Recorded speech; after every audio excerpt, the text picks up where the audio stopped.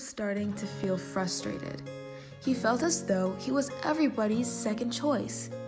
He thought no one believed in him and that he was not good enough for anything. Despite being on a soccer team for the longest time, he felt as though his coach never noticed the hard work he did compared to everyone else.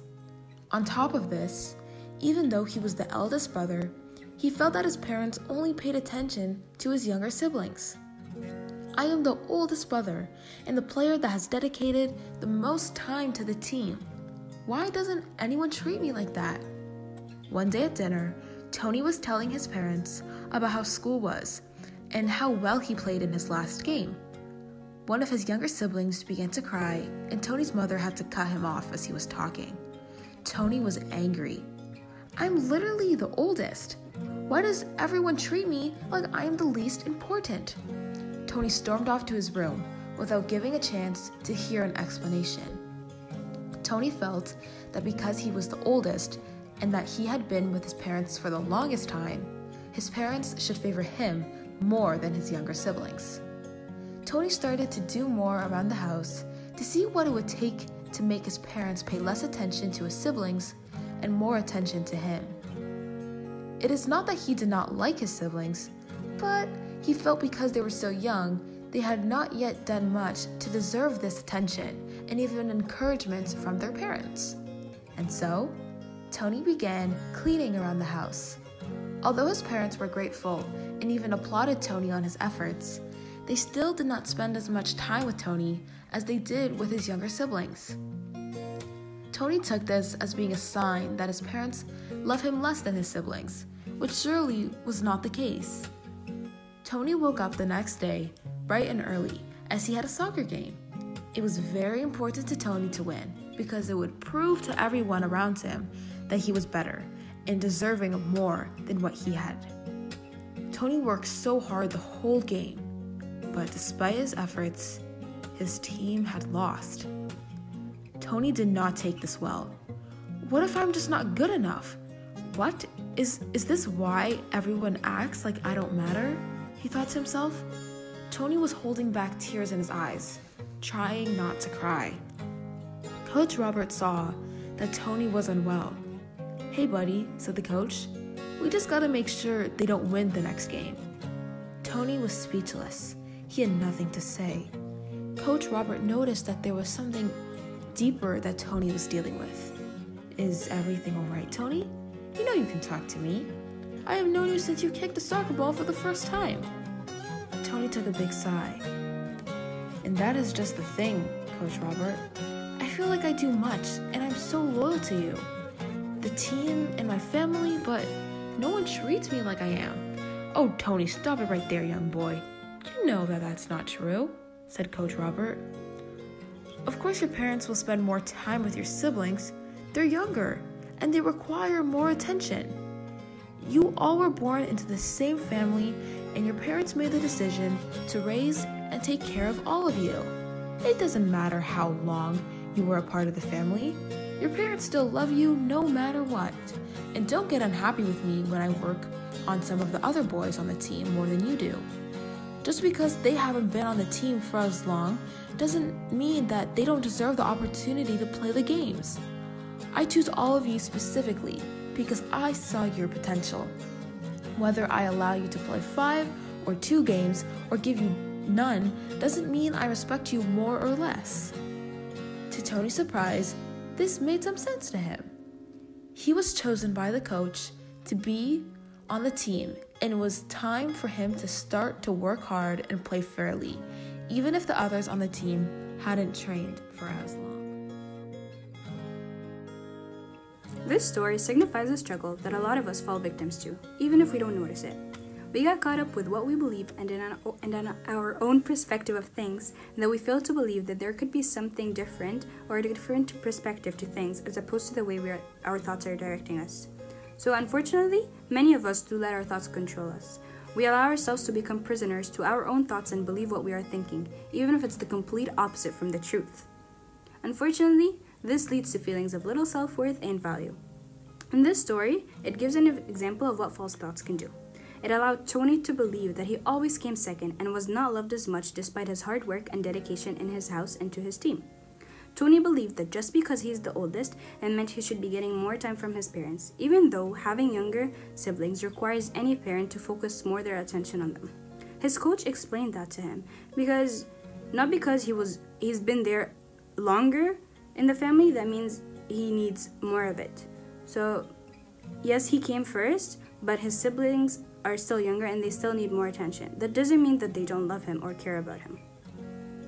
It just means that just because that they needed a certain kind of attention, that when he was their age, he needed as well, and his parents provided it for him.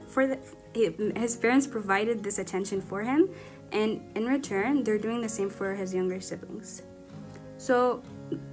However, despite the fact that he was getting applaud, and his parents were very grateful for what he was doing around the house, he decided to disregard the appreciation and hold on to the aspect he thinks he's lacking. Similar to new members on his soccer team, his coach spent more time with them because they needed it more. He knew Tony since Tony was first able to kick a ball, so he knew what he was capable of. However, that doesn't mean that his efforts are being unrecognized or that his coach isn't grateful. So it doesn't mean that his coach is appreciating him any less. He just knows that he is capable, but because they joined late, they are also deserving of the same treatment that Tony got when he first joined. Tony resembles many of us. We tend to always think we deserve things, especially more than others, because we have been there longer or we're the oldest or whatever reason that satisfies our thoughts. However, God called upon us so that we may love each other and recognize that we all deserve to be loved. It's not a matter of duration or age or efforts, but it's about character and perseverance that we have, knowing that we may not always get what we think we deserve, but we are appreciative of what we have. And we should also always keep in mind that we usually get what we deserve, and not because we don't see it, that means we're not receiving it. So when we are like that and we learn these aspects, that's only when the few obedient ones will be the ones chosen from the calling.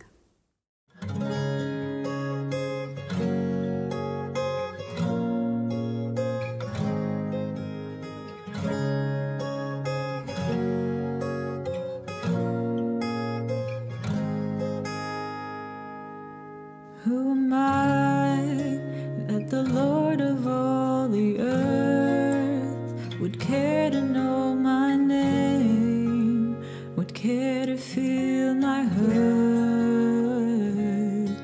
Who am I that the bright and morning star would choose to light the way for my ever-wandering heart?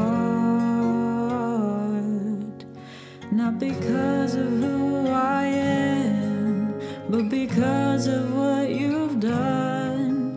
Not because of what I've done, but because of who you are.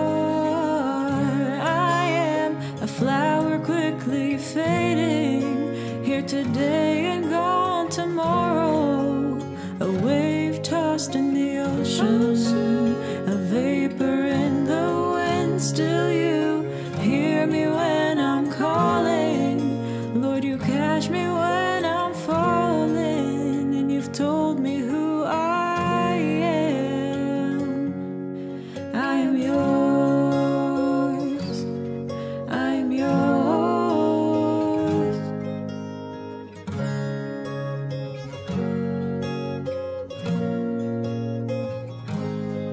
Who am I that the eyes that see my sin would look on me with love and watch me rise again?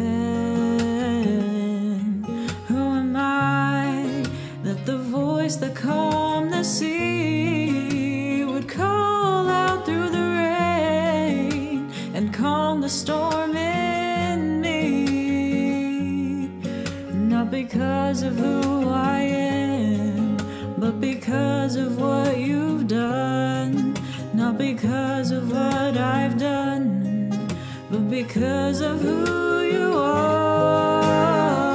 I am a flower quickly fading, here today and gone tomorrow, a wave tossed in the ocean, a vapor in the calling. Lord, you catch me when I'm falling. And you've told me who I am. I am yours.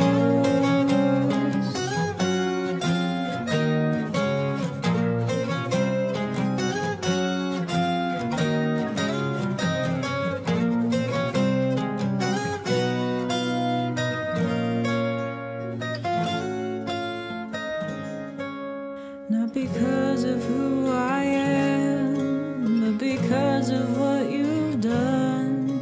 Not because of what I've done, but because of who you are. I am a flower quickly fading, here today and gone tomorrow. A wave tossed in the ocean, a vapor in the wind. Still you hear me when I'm calling. Lord, you catch me when I'm falling. And you've told me who I am. I am yours. I am yours.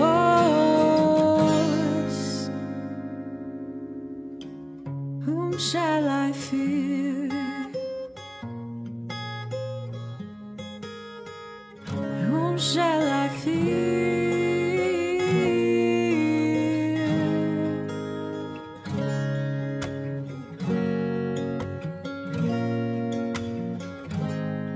'Cause I am yours.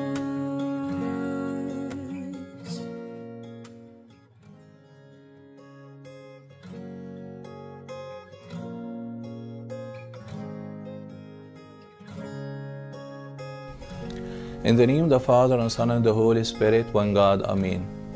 So the last will be first, and the first last, for many are called, but few chosen. Matthew chapter 20, verse 16. The first part of this verse, the last will be first, and the first last, apparently was used by the Lord Jesus Christ more than once. It occurs in three contexts in the Gospels as follows. The first context in Matthew chapter 19 verse 30 and the parallel in Mark 10 verse 31.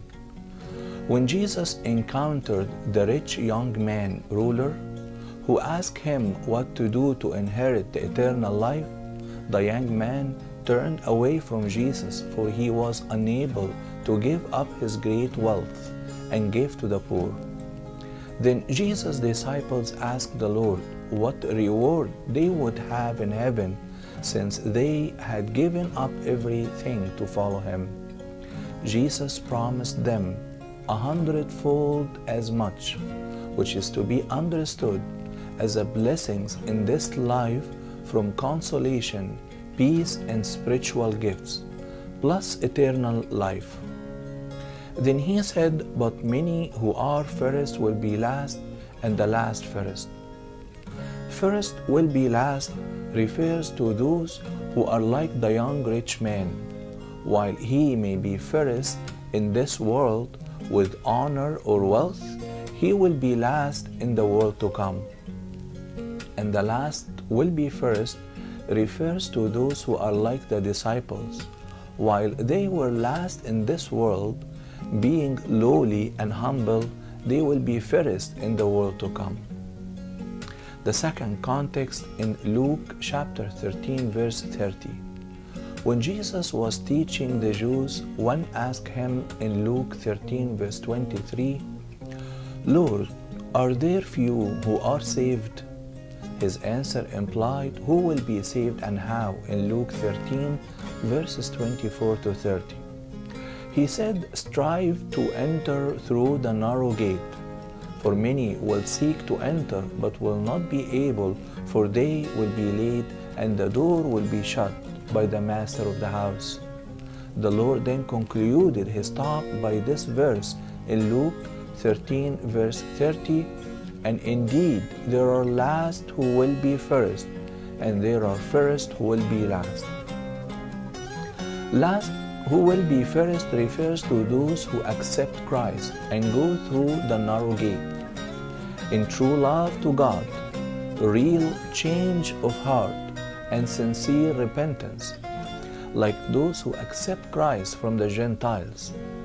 And first, who will be last, refers to those who reject Christ and refuse to go through the narrow gate out of pride, self-righteousness, or hypocrisy, like those who reject Christ from the Jewish religious leaders and the Pharisees, although they were first in God's plan. St. Cyril of Alexandria says, "The Israelites were called first to salvation but rejected the Messiah, whereas the Gentiles were called last, and because they embraced Jesus as Lord and Savior, they will come first in the kingdom of Jesus Christ." The third context in Matthew chapter 20, verse 16. When the Lord was talking about the kingdom of heaven in the parable of the laborers in the vineyard, resembling himself with the landowner of a vineyard who goes out 5 times throughout the day to hire laborers, and according to the Jewish custom, the day is divided into 5 hours or intervals from 6 a.m. to 6 p.m. First hour at 6 a.m., third hour at 9 a.m., 6th hour at 12 noon, 9th hour at 3 p.m., and 11th hour at 5 p.m., which is the last hour a worker can consider coming to work. So the landowner goes out every hour to hire laborers for his vineyard. He agrees to pay the usual full price per day of 1 denarius with every laborer who come to work in the vineyard, regardless of his starting time or the number of working hours. In the evening, he calls all laborers and gives them their wages, beginning with the last to the first. They receive each 1 denarius as agreed, but those who came first complained. The landowner explained that he did not treat anyone unfairly, though he was more generous to some than to others. We can be assured that God will never ever be unfair to us, though He may bestow greater blessing on someone who seems less deserving. He will never be less than fair, but reserves the right to be more than fair if He wishes. The Lord then ended this parable with the verse in Matthew 20, verse 16, "So the last will be first, and the first last, for many are called, but few chosen." Our early church fathers contemplated on this parable in 2 wonderful ways as follow. First contemplation, the 5 hours or intervals can signify the stages of man's individual life. First hour refers to infancy, third hour refers to childhood, 6th hour refers to adolescence, 9th hour refers to adulthood, and 11th hour refers to the old age. The evening, which is the end of the work day, refers to the end of man's individual life, which is his hour of death. So the first point here is God keeps calling every one of us individually in each stage of our lives. And as we don't know when the evening comes, the end of our lives, we should not postpone our repentance. As St. Augustine says, "Do not postpone, do not shut the door which is open for you now. Here is the donor of forgiveness having the door open before you, so why do you postpone? Rejoice, the door is open even though you have not knocked, but will it stay open forever? You do not know what will happen tomorrow." Second contemplation, the 5 hours or intervals can signify the humanity history across all ages. First hour from Adam to Noah, third hour from Noah to Abraham, 6th hour from Abraham to Moses, 9th hour from Moses to Christ, and 11th hour from Christ to the end of days. The last hour here, when the Lord came down from heaven in the fullness of time, was incarnate, became man, was crucified, rose from the dead, and ascended into the heavens until he come again to judge the world. So the evening, which is the end of the work day, refers to the end of times, the day of judgment. So the second point here is God keeps calling us throughout the entire human history, from one generation to the other, from Adam till the second coming of Christ. He is calling for laborers to hire in his vineyard, to give them eternal life, as Saint Gregory the Great says. There is no age in which the Lord has stopped sending laborers to work in his vineyard, that is, teaching his people. In conclusion, there are several ways in which the first will be last and the last will be first. There are some who seemed far ahead but found themselves falling behind those whom they despised. The parable of the prodigal son shows an example of the first who became last in the older son through his envy and jealousy, and the last who became first in the younger son through his repentance. There are some who were first in privilege, yet are not first in kingdom. Based on the New Testament's terms, the Gentiles have equal access to the kingdom of heaven, although they had not served God under the Old Testament. And the Jews, who had labored long under the Old Testament, were jealous of His grace extended to the Gentiles. There are some who were first in rank, yet might never enter the kingdom. Jesus told the Pharisees that the tax collectors, despite being sinners, were being saved ahead of them. In Matthew 21, verse 31, "Assuredly I say to you, that tax collectors and harlots enter the kingdom of God before you." There are also some who were first to follow Christ in time, yet are not the first in the kingdom. Judas Iscariot was one of the first disciples and was honored to be the treasurer, yet his greed led to his undoing. And Paul of Tarsus was the last of the apostles, yet the one who labored the most. Finally, there is laid up for him the crown of righteousness.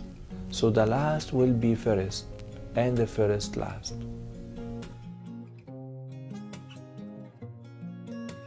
A quote from Father Bishoy Camo.